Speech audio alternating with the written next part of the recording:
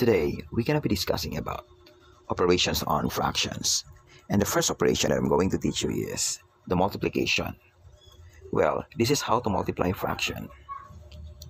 Now, to multiply two fractions, just simply multiply their numerators and their denominators.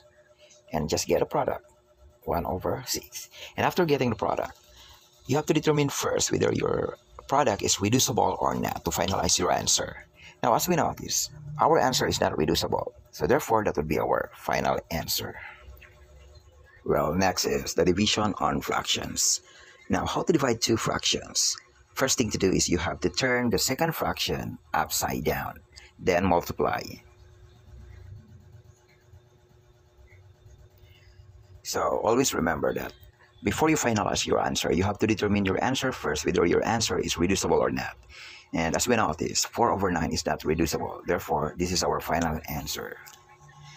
And next is the addition or subtraction on fractions.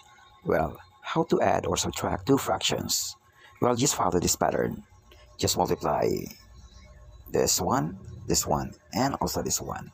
And after that one, just get the products. Well, the product is 2 times 2, that is 4. And 1 times 3, that is 3.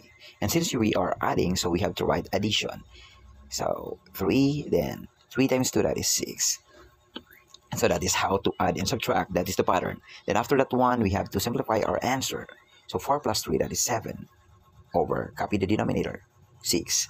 Now, have you noticed that our answer is improper fraction since our numerator is bigger than its denominator? So what we gonna do with this? Well, we have to convert this improper fraction into mixed fraction. And how to convert this improper fraction to mixed fraction? Well, just simply get the factor or the factor addends of its numerator and make sure that one of its factor is equal to its denominator.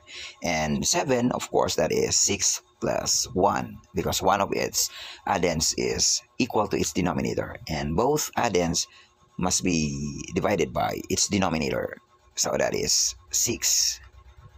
And after that one, just simply solve or simplify this mathematics. 6 over 6, that is 1. And copy the fraction. That is 1 over 6. And to finalize your answer, just simply remove this symbol. Then your final answer is 1 over 6. So that's all for today.